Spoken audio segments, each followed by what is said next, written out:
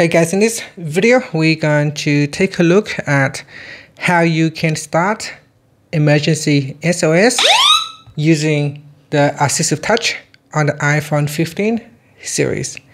First, let's go back to the home screen by swiping up at the bottom of the screen.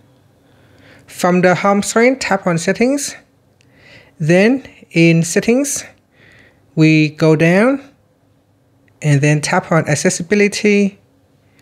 Next, tap on Touch, then tap on AssistiveTouch, and then tap on AssistiveTouch. Make sure it is turned on. Once it is switched on, we can start the Emergency SOS by tapping on the AssistiveTouch touch button. Then tap on Device. Now tap on More. Then tap on SOS.